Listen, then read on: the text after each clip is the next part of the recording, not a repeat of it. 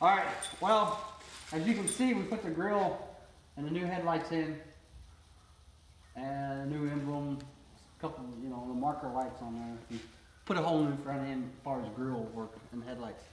But when we were doing that, we found out that the core support, the truck had been wrecked. The core support's all smashed up and we couldn't get this headlight to adjust right to fit in the square of the grill. And that one over there kind of looks good, but it's still messed up too.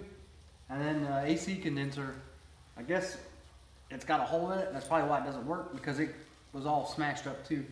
So what we got to do, rip off the whole front end. But before we rip off the front end, to give us a reference of lining everything back up, we want to put new door pins in. So we're going to put the new door pins in, so when we go to hang the fenders and the front end back on in front of the doors, we'll have a good steady line and to reference the fenders off, because we're going to, as we put them back on, we're going to try to get our door gaps and quarter panel gap fixed up.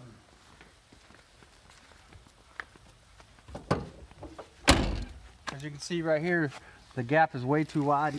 The door can be pushed in. It's drooped here and it's drooped here. So what we want to do is get the pins in, get this lip right here. You got a gap here and no gap here. Get the door picked up and twist it back to where it needs to be. So when we come back and put the fender on, we have a good solid reference. The driver's side door droops more than this one, so it's a pretty common problem with these old Chevys. Well, actually even up into the 90 S10s. So basically what you get pin and 4 bushings, or 2 pins and 4 bushings per door. You just knock them out and put them back in. The hardest part is trying to not knock the door spring out, or if you do get the door spring out, putting it back in. The little spring inside here, right?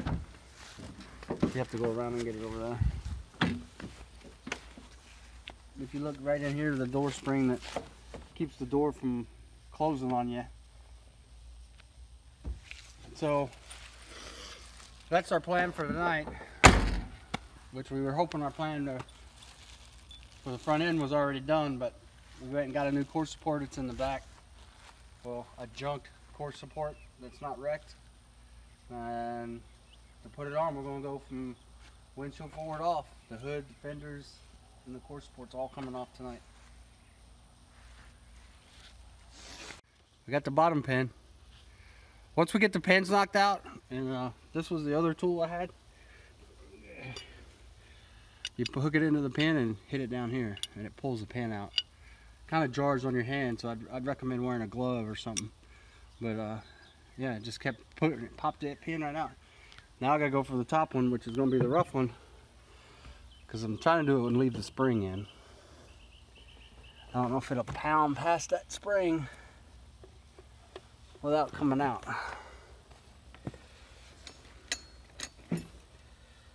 But let's see. Use this tool again. Find it on there. Hooks on there.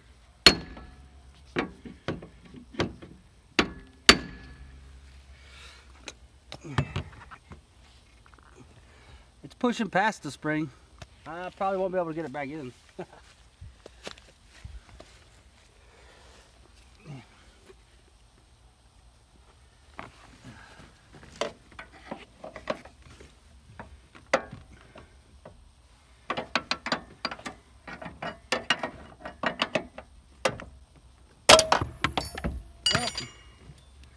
It's not what I wanted to do.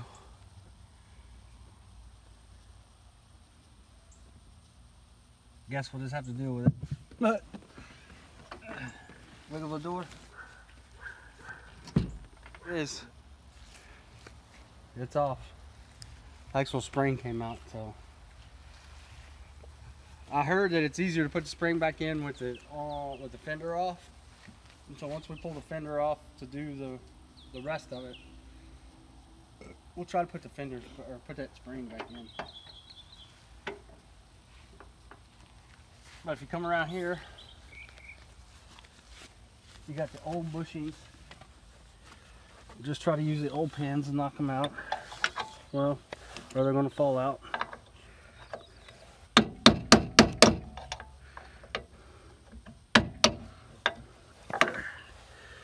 And the way the pins are set up and the bushing goes on the door on the bottom and on the truck side on the top.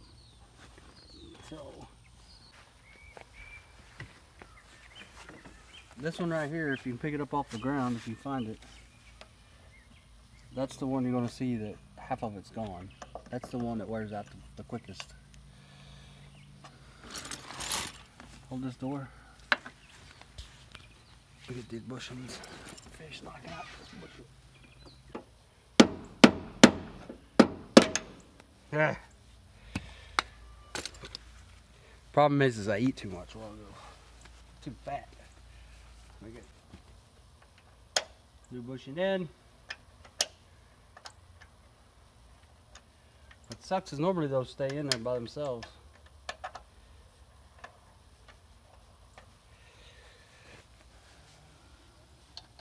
Alright, what I did was just put a little plastic in there from the bag that they came in to hold them in there, and then once I get them in there, I'll take needle nose and pull that plastic out. Did the same thing on the door. So we're gonna hang the door and we'll come back and tell you all the problems we had. Oh, here you go. These little clips right here is what holds it in the door. Once it goes in, it slides up. You gotta make sure that these little ears right here pop through and lock so the pin won't come back out. These are one of the other things that are a pain in the butt to get off to knock the old pins out. Alright, we had to pull the door back off. The top hinge was bent down, and then this bushing here, I don't know if it's because this is bent down, but it already fell down on the pin. Like there's that much, was only hanging in by that much. So I'm going to try to put it back in this way.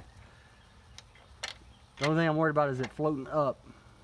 But I'm hoping that this little piece will catch it and keep it from floating up. If this will catch it and keep it from floating up, we're golden. And then we'll be able to rehang the door and not worry about it. But it was just crazy how this one would already had fell back out with the door on. So this hinge, we bent up just a little bit.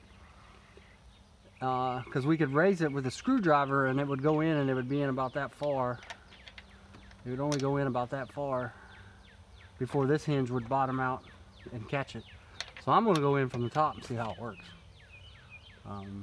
Might not work out, I'll have to take it back off. But what we found, little trick on these little clips, is that, well, obviously when it's in the truck you got to put this around it. But you slide, what you end up doing is taking that zip tie and wrapping around this, and it collapses that whole thing, squeezes it so you can push the pin back out and save your clips. Good little tip there. So I'm going to bend these out just a little bit with a little flat tip, and then we'll come back and show you again.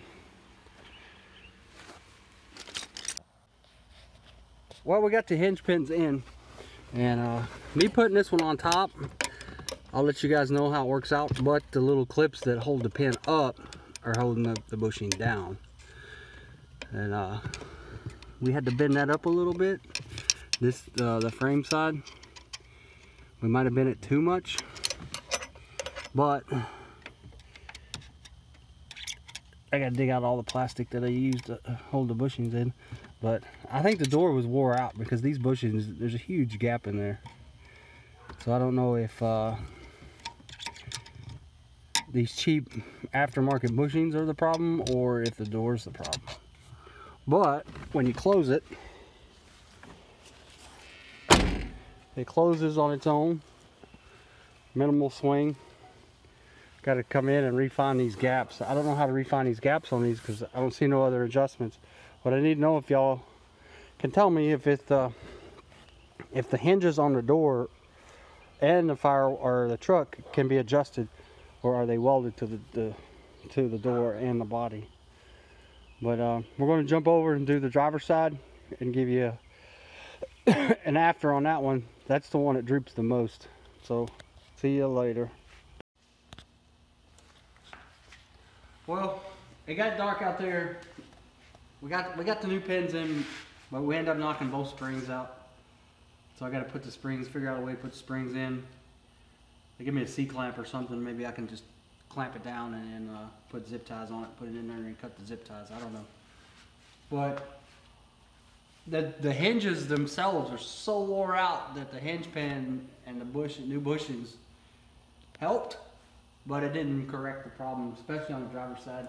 It still droops and catches the latch as it goes in. So what I need to know is, are those hinges replaceable? Can you go inside the door and are there nuts and bolts, or how are they held on? Are they welded on? And putting the pins in is supposed to correct everything? That's your final say so on that? But they're in. I don't know what else to tell you. So next thing is to get it pulled up in here and start ripping the front end off. So I don't know, we'll probably just maybe set the camera up and do a time lapse on that. Hopefully you can just see the front end hit the floor. We'll get back to you in a minute.